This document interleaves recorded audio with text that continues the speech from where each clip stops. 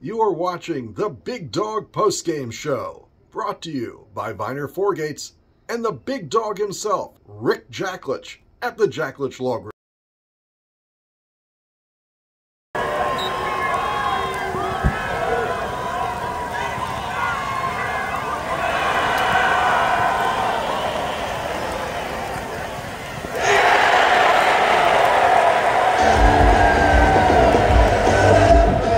From a damp and chilly College Park. Boy, was it raining earlier, but it dried up enough. Maryland was super effective during that rainstorm. The Terps take it big, had a big early lead, and started whitening quick, and that's a good thing to see if you're a Maryland fan. I'm Wayne Viener. Bruce and Mason are away from the microphone this evening. This is the Big Dog Postgame Show. Of course, we're going to go inside in a second and hear what Tillman and the players had to say. One of the things that was almost instantly evident is with a shift of who was on attack versus who was midi, with Urksa and Molliver as middies, teamed up with Jack Corus, with Whittier, with Owen Murphy, who got a goal late. It was a much harder offense to stop, especially once they established position.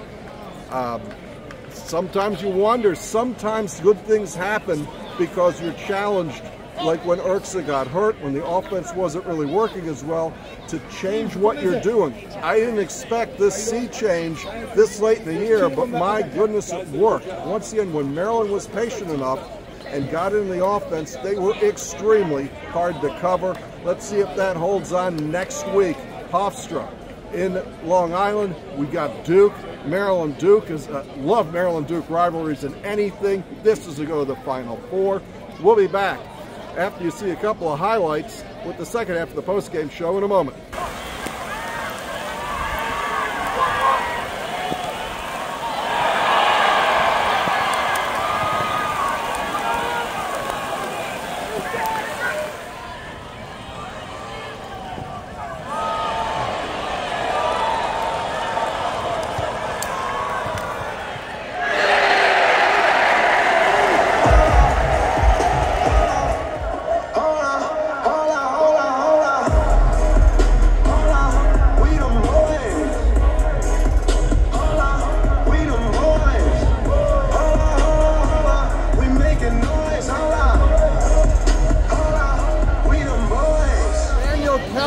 Big win. You had a really fast start. What happened in those first 2 minutes that really got you guys going? I mean, we focused on that for a while. It's been an issue of ours, starting slow. We put a big emphasis on it this past week, and it paid off. It did. Were you surprised at how well it went off in that first face-off? No. All right. That's all yeah, no, we prepared for it. We knew we were going to want to start fast, play with better tempo than we did, and we did. I'm proud of the guys. All right. On to next week. Appreciate it. Back to the family. Appreciate it. Thank you. Since 1991, Viener Foregates has completed thousands of projects across the DC metro area and around the globe. Use Viener Foregates for your next IT project. Hey Rick Jacklich, who's your favorite #1 Terp? Stephon Diggs, DJ Moore. Really? Now, come on, you know. Raheem Jarrett's always been my favorite #1. Hey, Rock Jarrett, who's your #1? The Rick Jacklich Law Group. Why? Awesome trial results, unbelievable customer service, plus you've taken great care of my mom over the last 20 years.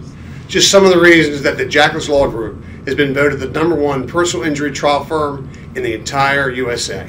If you're hurt, call the Big Dogs. 855-BIG-DOG-1. It's been pointed out all week to me by lacrosse experts like Mason and Bruce, and you know, I know it myself. John Tillman knows how to coach in these games. This Maryland team knows how to win in the NCAA Tournament, and you start to look forward to games like the Duke game, like maybe getting to Philadelphia. Of course, you had to get through Princeton first.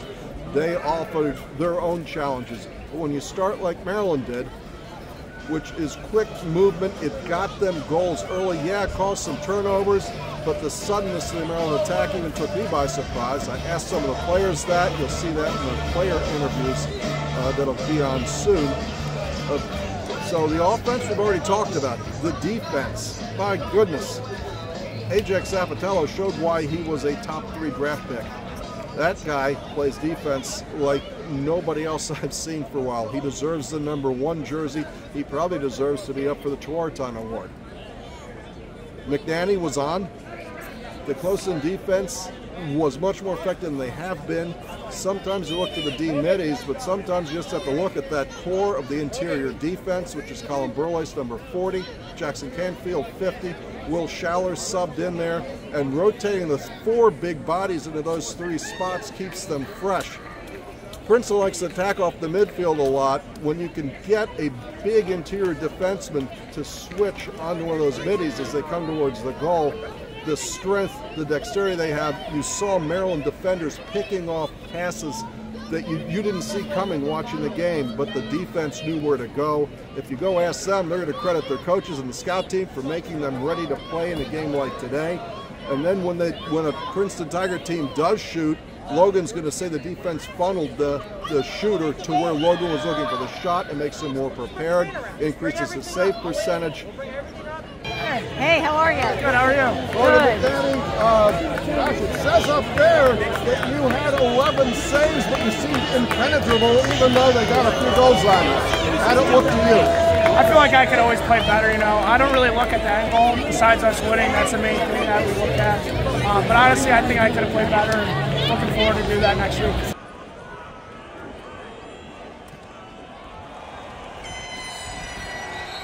If Maryland can play like this, of course you can beat anybody. And I think anybody who saw the game would say, yes, if this Maryland team shows up, they're a national championship threat.